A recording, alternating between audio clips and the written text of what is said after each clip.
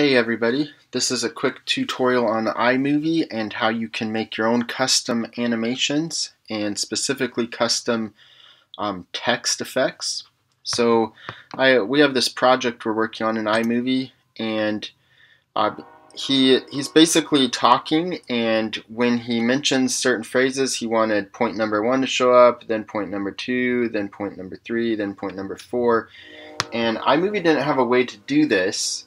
So I just made individual images that are transparent and inserted them as cutaways, which worked well. But for example, this image on the far left, it includes all 4 points, because as soon as this image, if this image goes away, there'll be nothing. So I have to keep all 4 points on this one, all 3 on this one, all 2 on this one, and so on.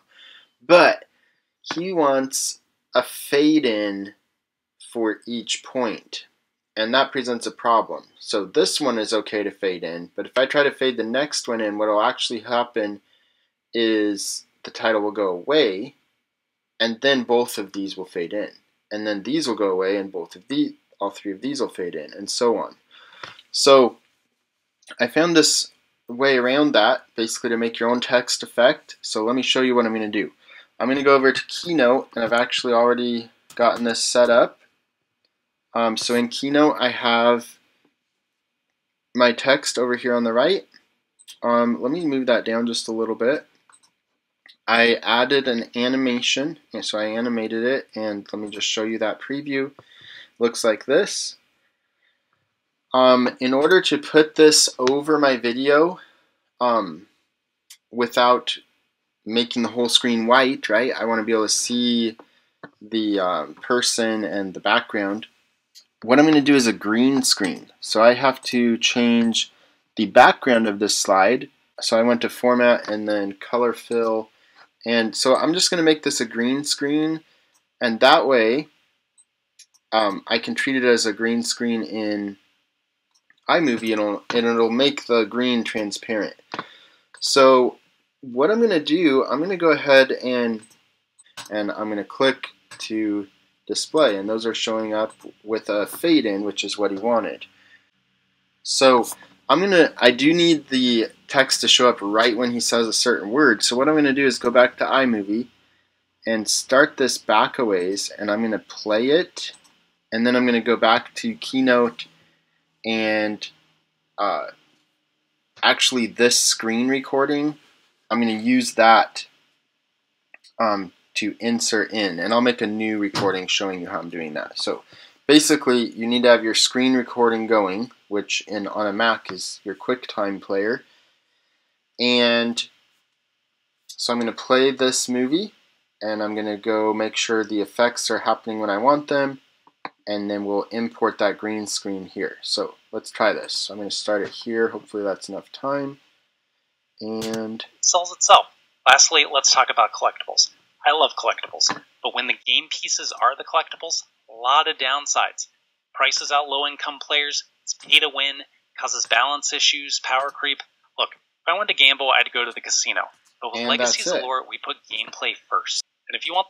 So I'm going to stop this video, and then I'm going to start a new recording where I show you how to import this green screen into iMovie. Alright, so let's go ahead and we'll delete these images I had placed here. And then I'm going to go import my screen recording right here. It is a pretty long one because it's the whole thing I just recorded, and I just need part of it. So let's just scroll over here till we see green.